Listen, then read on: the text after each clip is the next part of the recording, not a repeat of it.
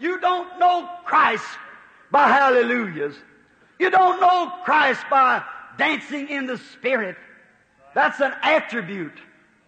You know Christ by knowing Him as a person that's come into your heart in the form of the Holy Ghost and taken your sins away and planted an undying faith in a resurrected Lord Jesus.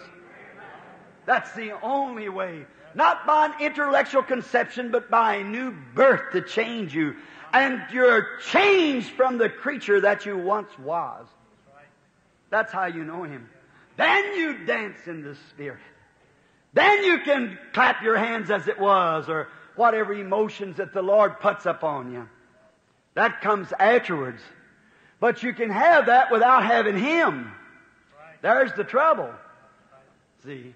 Be sure that it's right, and you'll know it by what kind of life it makes you live. By the love and the faith that's in your heart to Him. If you're Abraham's child, you'll have Abraham's faith.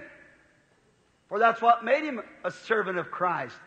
And when Christ reveals Himself to you as a resurrected Son of God, there's an exceeding abundance of great joy in your heart. You found the treasure. You found the pearl that you'll sell everything you've got to possess it.